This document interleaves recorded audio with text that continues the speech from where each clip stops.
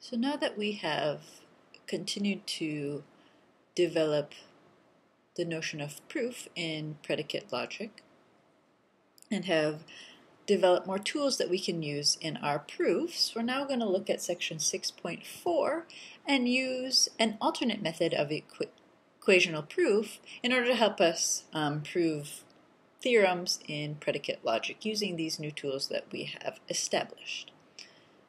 So first, let's recall what our equational style proof method looks like. So originally, the way we have used it is by establishing equivalences between well-formed formula, and the Hilbert style version of the equational proof is where we have equivalences at each step, and we translate that into our equational style proof, where we begin with any well-formed formula and establish a series of equivalences from one level to the next, and explaining why each one is equivalent to the next, and getting essentially by applying transitivity of equivalence that A1 is equivalent to AN plus 1. And we had a number of different ways to apply equational style proof to prove different theorems.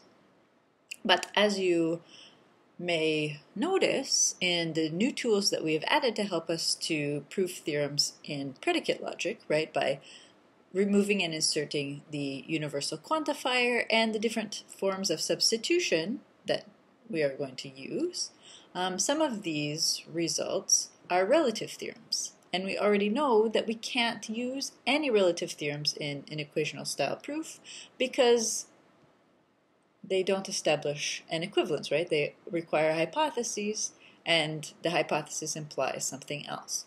So we want to actually adjust our equational style proof to allow for those implications or to use those relative theorems.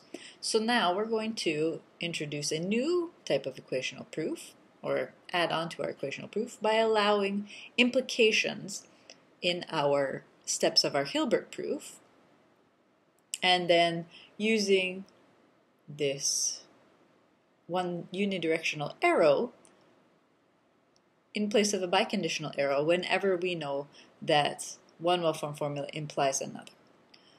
Now, why is this really that powerful? So how can we use the relative theorems? So we recall by the deduction theorem, a relative theorem like A1 proves A2 becomes an absolute theorem in terms of A1 implies A2, right? So that means that in this particular step, if A1 is a hypothesis of a relative theorem, with A1 we can use a one-directional arrow to conclude A2. So for example, knowing that A and B is A, for example, if we use split, if we have A and B, we can use this directional arrow to give us simply A if we need to, and we would use the relative theorem as our annotation here.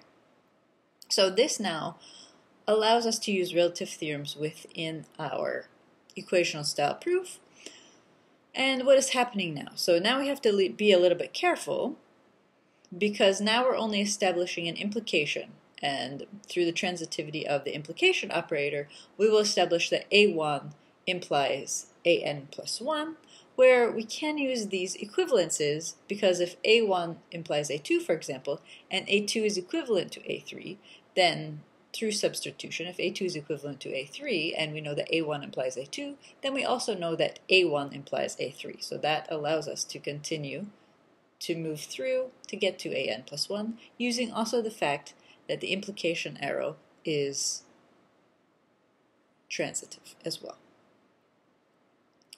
Okay, so let's now look at a particular quick example of how to apply this new proof layout. So let's prove for all x, A implies B, implies A implies for all x, B, provided x does not occur free in A. So this only holds, so we can only distribute this quantifier through and drop it in front of the A if x does not occur free in A. So that's what we are going to prove. So because we want to prove an implication, we can use an equational style proof with the implication. So we begin with the left-hand side. For all x, A implies B. Remember, we have an axiom that tells us that we can distribute that quantifier throughout. So axiom AX3 tells us that for all x A implies B implies for all x A implies for all x B. So this helps us to get somewhere. And now we need to know why we can drop this quantifier. Well, knowing that x does not occur free in A means actually that for all x A is actually equivalent to A. So we're going to use strong Leibniz to replace for all x A with A. We have to justify why these are equivalent. So I claim that since x does not occur free in A, AX4 tells us A implies for all x A, right? At the same time, we know for all x A implies A, this is simply just specialization. So by ping-pong argument, since we know both directions, A implies for all x A and for all x A implies A, using the ping-pong argument, we know that they're equivalent. So that means we can, substitute one for the other. So our C part is P implies for all x B, where P is fresh.